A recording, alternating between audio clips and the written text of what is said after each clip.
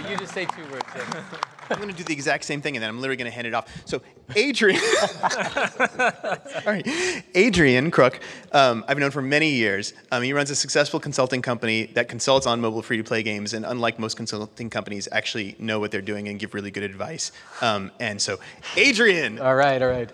I was going to stand. I'm going to probably take it from here, though this seems like we can see each other, which was my worry. Just to introduce the panel, of course, you know who I am, you know who Dave is. We have Pany beside me here, COO of Congregate, and we have Mario, Managing Director of Pickpock, down beside Dave. So we only have half an hour, so I really want to get started before we waste too much time. I think a good place to start for the panel would just be fairly broadly around the idea of evergreen content, and if it's possible, and how you strategize for it and design around it in order to, hopefully lower your development costs. So just thoughts on evergreen content in general? Yeah, in general. I mean, is it, I know it's like, it's sort of a holy grail kind of thing, like, the idea that you build once and it just serves your players forever. Yeah. But, is it possible, and what have you seen work and not work? So this was our like one of our founding philosophies in Spry Fox was this idea that we were going to make evergreen games that people could play over and over and over again, and we were not going to be a content-driven company, and that was going to be how we managed to not only control our costs but be more innovative than other companies. And that's you can see that in something like Triple Town and Alpha Bear, right? Both of those games are heavily driven by an evergreen core mechanic that you can play over and over again, and there's still to this day, I don't know how many hundreds of thousands or millions of people who play Triple Town, even though we haven't updated it in forever. But what we've learned, unfortunately, is that as the free-to-play market has matured, it's getting harder and harder to make money if you simply are like, I have a great evergreen core mechanic, and here's a couple things that plug into it. Like that, you can have good retention that way, potentially, if you're lucky, but you almost certainly won't have good revenue. And so what we've started doing is we still want the evergreen core mechanic because we still think that gives tremendous value, but we're starting to try to be a little bit smarter about what we plug in around that. So in Alpha Bear 2, which is hopefully coming out later this year, still evergreen core mechanic just like we had before, but now we have like a narrative that goes along with it, which is sort of this like pseudo Back to the Future-esque, you broke time and you have to fix it thing. And there's a whole campaign, which we had in Alpha Bear 1, but it didn't really feel like much of a campaign, and now you have like Mario World style maps that you're navigating through, and there's a bunch of extra modes that plug in that all reuse the same core mechanic, but they have different flavors and different things. And so like there is a lot more content in our games to sort of support a richer monetization, but that said, there's still that core that means that we don't have to be constantly, like I don't have to pay a level designer. We actually do have different quote-unquote levels in Alpha Bear, but they're very, very easy to make because they're based, again, on this evergreen core. And that's the idea, is we can't get away from making content, but we want to make it so that level design and playtesting of the levels costs as little as it conceivably can, and that art budget is really, really low, and on and on and on. And that, I think, we've been able to be successful about, and I think you can still do that as long as you have the proper trappings around it. I remember years ago seeing actually a slide from Congregate that linked like app updates basically with retention. So if you're not making frequent app updates, is that something you think hurts retention, or how do you still sort of ping people to? There's no getting away from that. You have to do frequent app updates. And again, then the question is like, can you make it so that the update doesn't cost you a ton to do, right? So that like, you have a new event that people can get excited about, but that event is mostly just a tiny bit of new art. Some level designer spent, an hour designing a new level for it or whatever, like as opposed to like, I had to spend a month of engineering time just preparing this one thing, right? And if you look at most of the successful free-to-play games out there, a lot of them are like this, where you look at like, they do an update and be like, tons of new content. It's not really tons of new content, right? Like it didn't actually take that long for them to make the content, but it feels meaningful because of the way it plugs into this evergreen core that they've built, so. I guess related to that is making sure you get the most out of the content that you build as well. So if you do stuff for a Christmas update or a Halloween update, one of the things we try to do is making sure that that content automatically resurfaces the next year.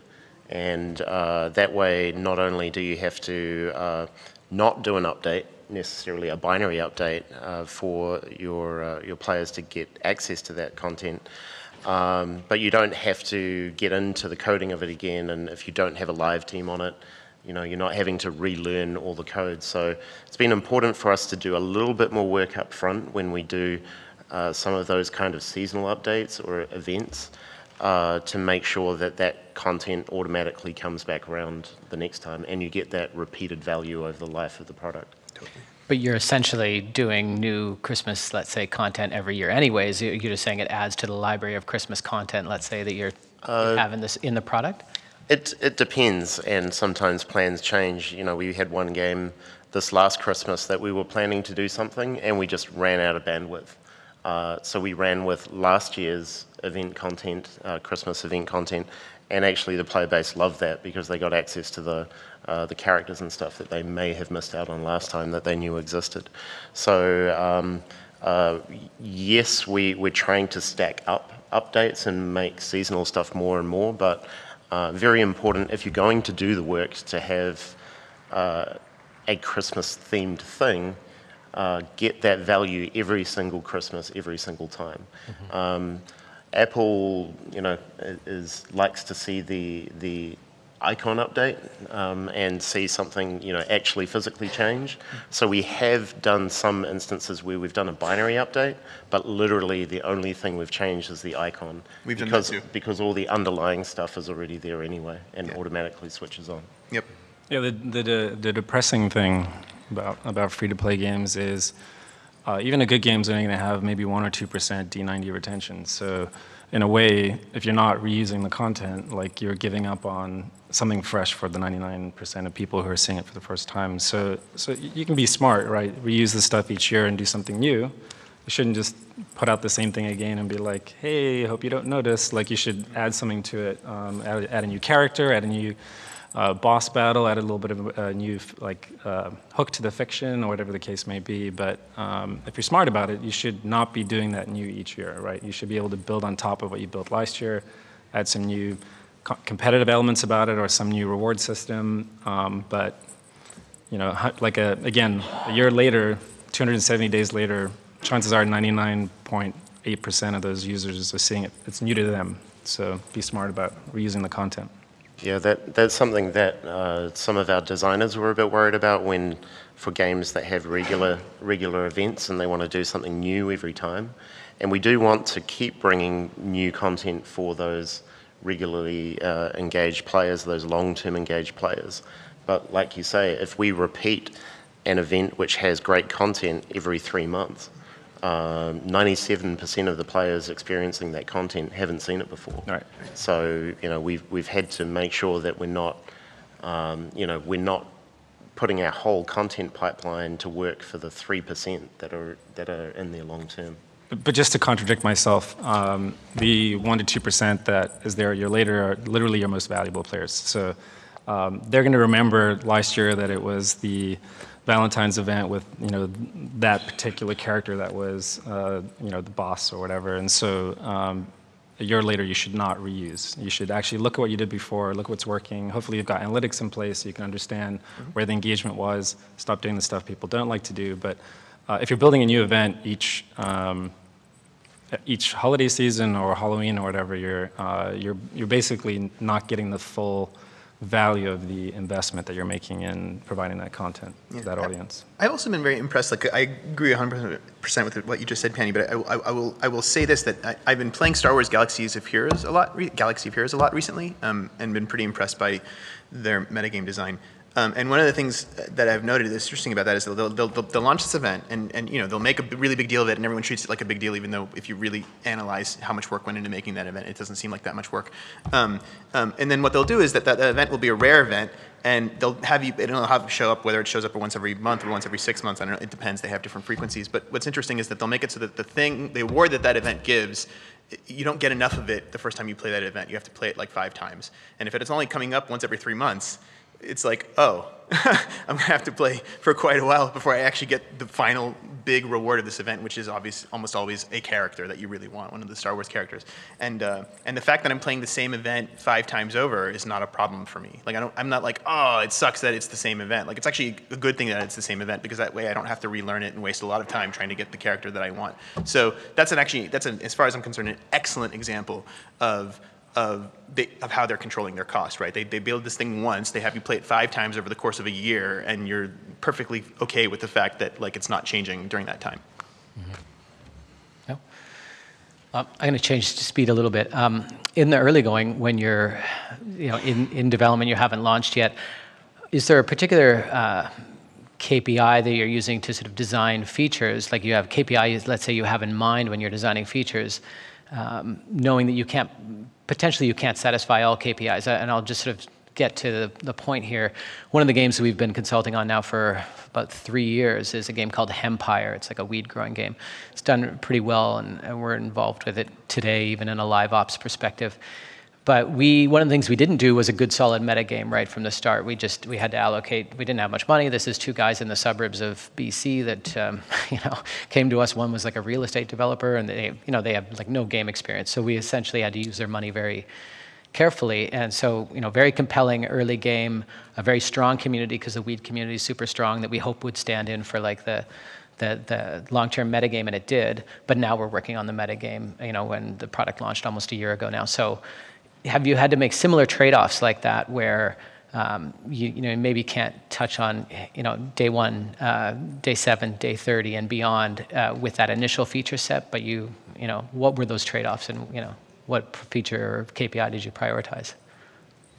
I think it's hard when you start thinking about, okay, we're going to launch this, and then 2 weeks later or a month later, we'll drop these features and this content, and then a month later we'll drop this, because it never works out like that.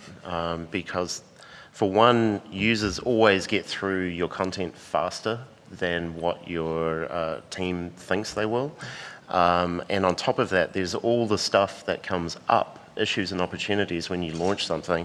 So it's really difficult now, we've found, when our teams are saying, oh, well, we're trying to make compromises here, we want to push this back, because we'll just do that in the first update.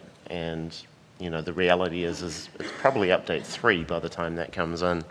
So you have to be really careful about what you push back to make sure you don't undermine yourself at launch.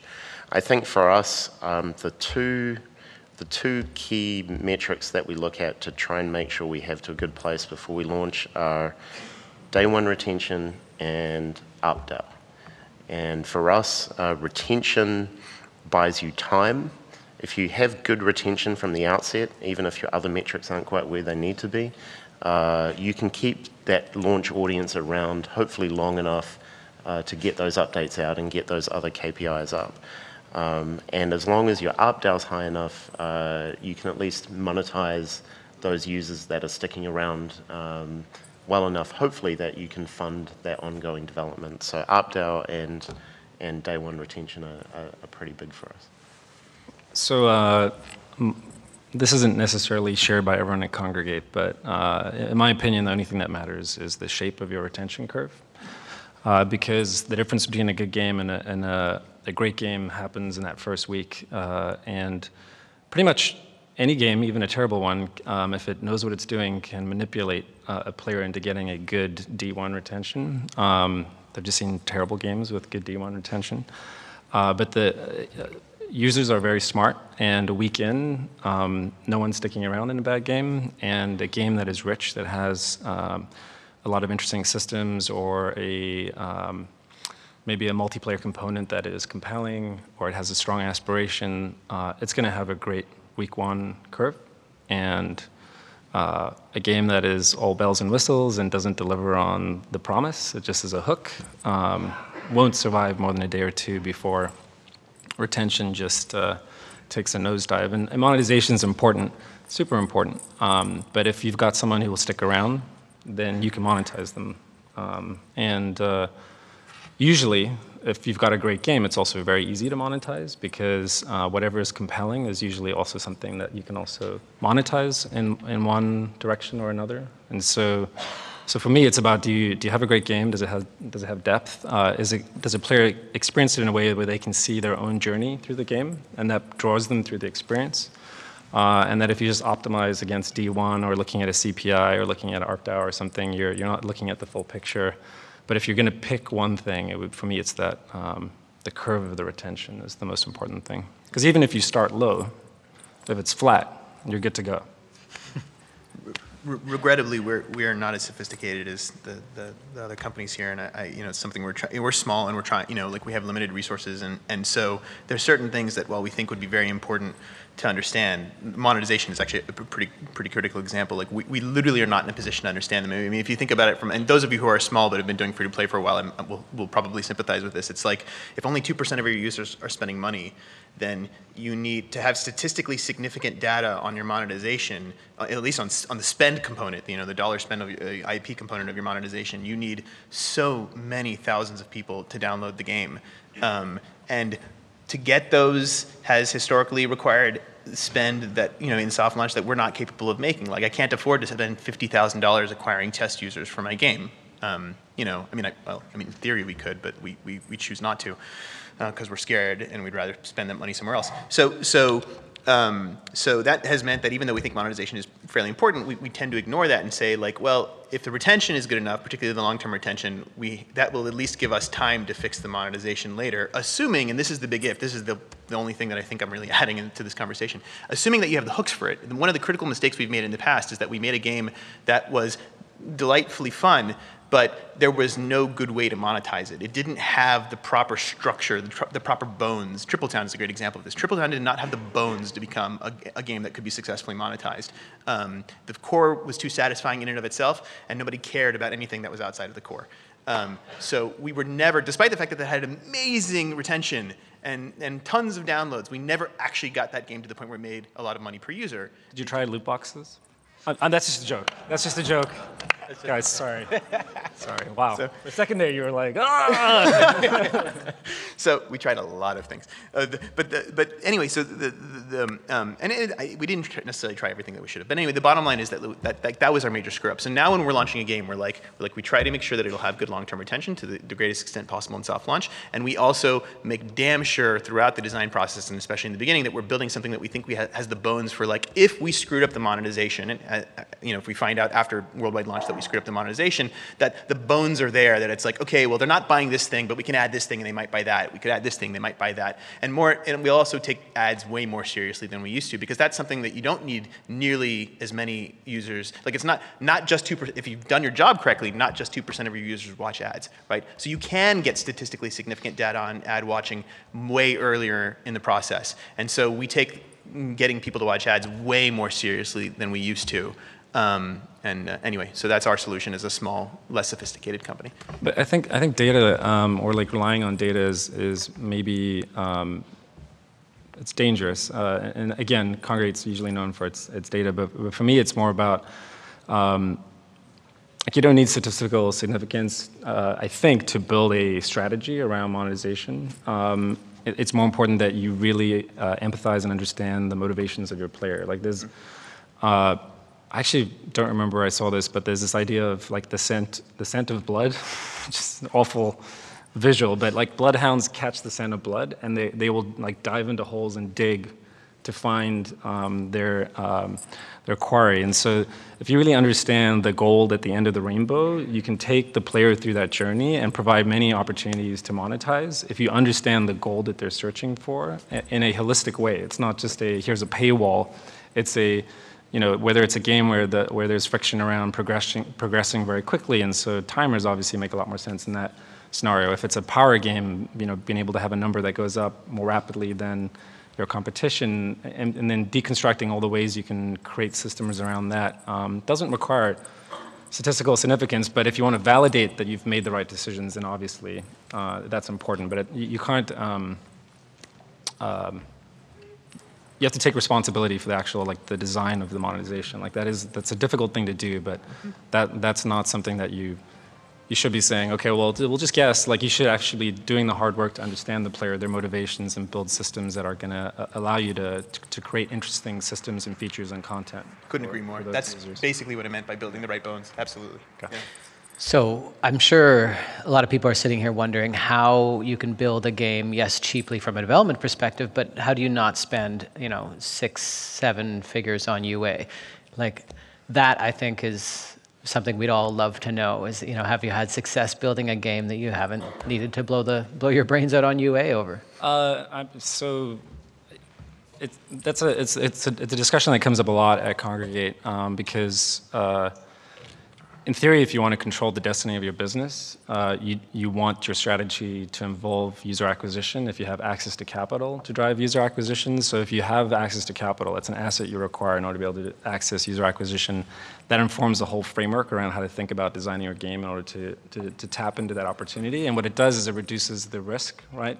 Because now you can control whether or not, like if you just happen to launch the side, the next Supercell game and you just get slammed in featuring, and there's still a path to success. Maybe it takes a little bit longer, but if that's not your situation, then you optimize around featuring, and then there's a whole strategy around understanding what Apple's looking for, what Google's looking for, what are follow-on platforms that can allow you to capture some of that investment back. But that's like a 2-hour discussion. So, yeah, and I know on Hempire we were lucky because we had about $500,000 for that initial UA period.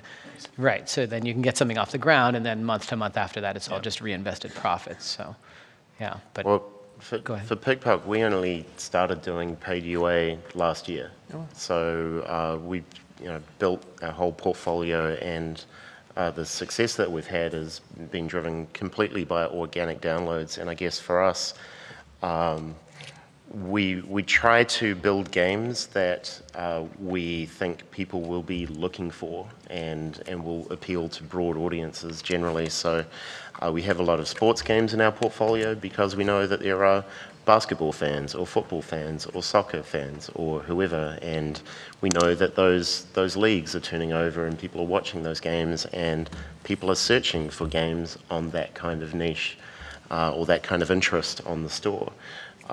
So we played into that as we've built out our portfolio and tried to make games that are inherently appealing and not necessarily being just here's another obscure RPG with a weird name that nobody's searching for.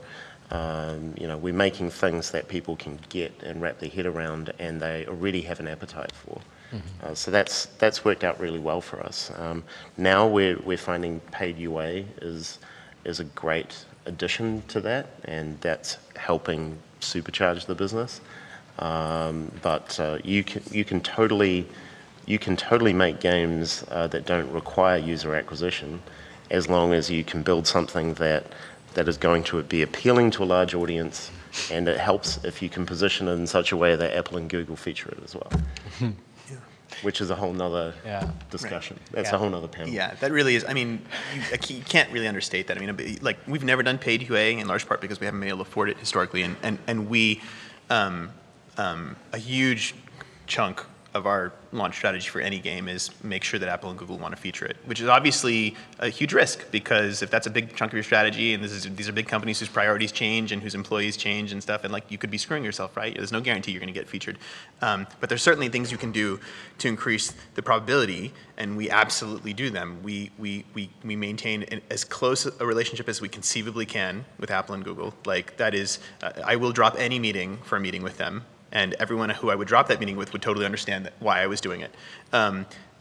If Apple has a new thing that they're pushing really hard, it really honestly doesn't matter whether it's a natural fit for my game. If I can find a natural use case for it, I will, because like that increases the odds that they'll want to feature the game, right? And on and on. There's a bunch of subtleties too, like Apple obviously cares quite a lot about visuals and usability and all that thing, and it's not to say that they would never feature. Clearly, obviously, they would occasionally feature a game with terrible UI, but if your game does have terrible UI, you're way less likely to get featured by them, right? This is something that they care about as a core thing. So, fortunately, we also believe that having a good UI is a really good thing for the game in general, so this is not like a conflict of interest or anything, but we make a point of we always put a little bit extra in making sure the game feels like something they would be delighted by, and on and on and on and on. So that's a big part of our strategy, and I don't think you can be a successful indie if that isn't a big part of your strategy. But additionally, the other thing that we've become, I would hope, a little bit more sophisticated about. When we started off, we were like almost every other indie. Oh, we'll make a great game and that'll be enough. Obviously, that's not enough. And so now we've started to ask questions exactly like you were saying, like okay, well, why? Why would someone want to play this? But like, well, how will it stand out in a crowded market? But also we'll say things like, well, what is the unique thing that will make people want to talk about this game with their friends? Which is something that is obviously very hard. If that was an easy question to answer, then everyone would do it, and everything would be viral, and but that's obviously not the case. But nevertheless, it's still worth asking. A lot of people just assume that precisely because it's a hard question, what's the point in even trying? And no, you should always try, right? Like, an alpha bear arguably would not have been a tenth of the success it was if it wasn't for the bear speech sharing thing that happens in that game, which took over Twitter for like a week at launch. And we do that for every single game. Like, we're working on an MMO now called Steambirds, and in Steambirds it's the same idea. It's like, this is a hardcore game. There's a lot of hardcore games out there. Like, why will people play this one? And it's not enough to say, well, it's different. There has to be more. So we're like, okay, well, how do we get streamers to be interested in it? What do we put in the game that will make this interesting to stream in a way that no other game is interesting to stream? What do we put in here that makes users so proud of, or so so annoyed, or so amused by something that just happened that they're willing to share an animated GIF of it, and on and on. And we have these conversations, and these conversations are not a small part of the design discussion for the game. They're a very significant part of the design discussion for the game. And that sort of thing is something that, even though we all recognize you should probably do it, is something that I've noticed that for whatever the reason, it tends to like fall to the wayside, because there's so many other things that you absolutely have to do that stuff ends up being like, well, okay, we'll get to that. You can't. I would argue you just can't. You can't have that attitude that I'll get to that eventually. That has to be a core part of your thinking about the game from the beginning, unless you're in a position to do tons of paid UA, and in which case, good for you, but we're not.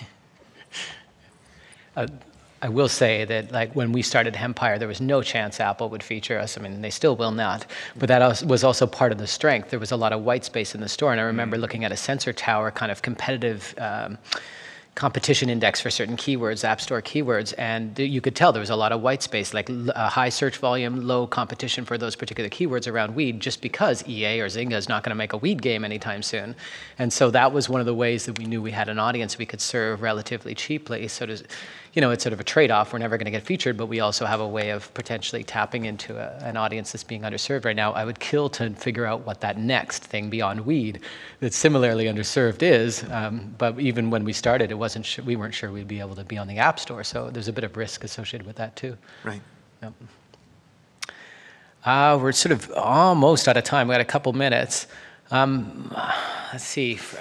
So many questions here. Originally, we thought this was going to be an hour long, so I've got way too many questions.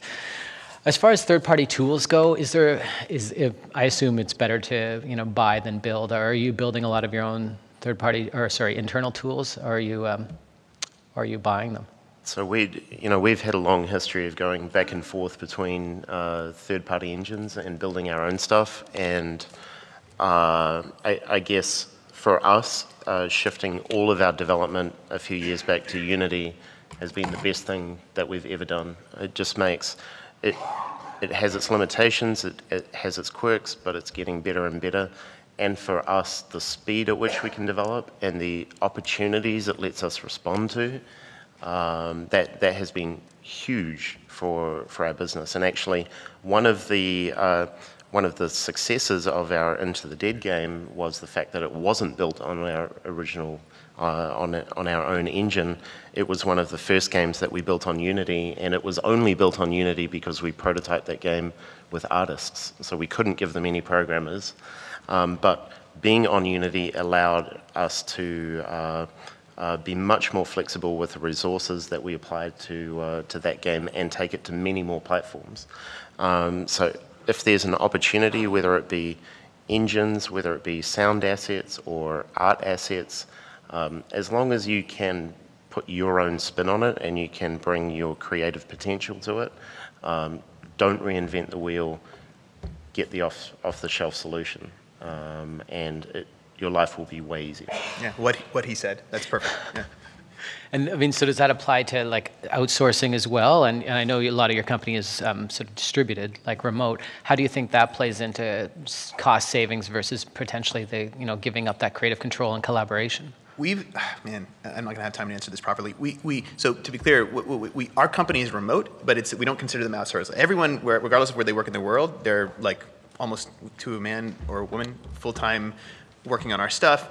and we treat them like a member of the family, and so they're not really outsourcing. When we have tried outsourcing, which we have actually tried, where there's like we need you to port a version of AlphaBear, or we need you to do this or that, like this separate entity of whether it's 1, 2, 3, 4 people, that's been very hit or miss for us. Sometimes it's worked out well, oftentimes it's worked out very poorly. We have a unique culture, I think, and the fact that we're distributed makes things more complicated, and getting someone to plug into our culture who even if they've been following us for a while and knows a lot about us, can be very difficult. And we have high standard. I'd like to think high standards for our games, and that can also be very difficult with an outsourcing situation. And so we've done it, but we tend to avoid it for those reasons. The quick answer for us is we don't really outsource very much, and certainly when we have, it hasn't been cheaper to get the same quality as doing it internally. What it does do is it allows you to respond to opportunities that you don't have the bandwidth for. So it's certainly something we are leveraging more and more, and working with more and more external teams, because we can't do everything internally, but there are flexible business deals we can do to work with teams that don't do it cheaper, but at least let us do things that we otherwise don't have the bandwidth to do.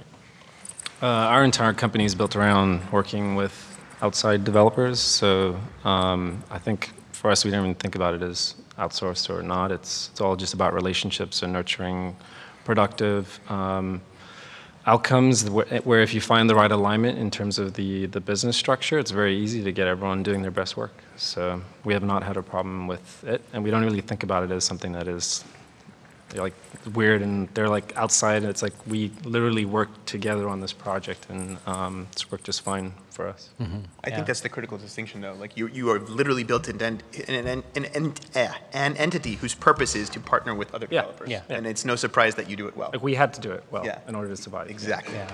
And I'll just finish up. We work on lots of different projects, but I'll just keep referencing Hempire because we've been most involved in that.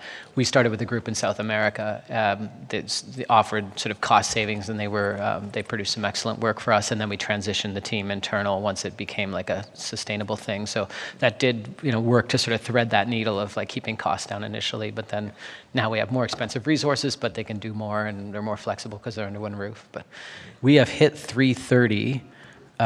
So if you want to ask these guys a question, we'll be out there, probably on the other side of that wall. But thank you for coming out.